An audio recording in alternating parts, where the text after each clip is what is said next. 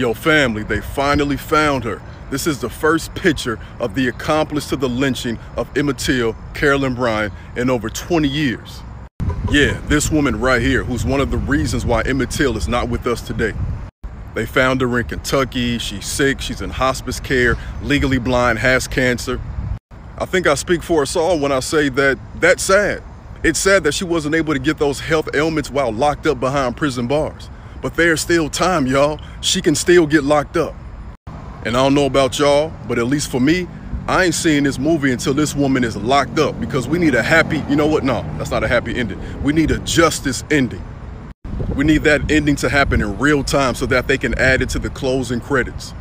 So nah, there's no remorse. There's no sympathy for Carolyn Bryant.